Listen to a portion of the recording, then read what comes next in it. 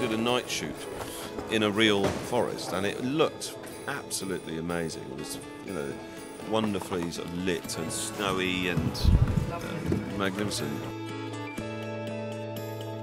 I think the sight of us, well, being in visors, barrelling around with guns, was terrific fun. We had far too much fun, I think. We were all a bit cramped in the tripod leg and start to get a bit hysterical, as you do.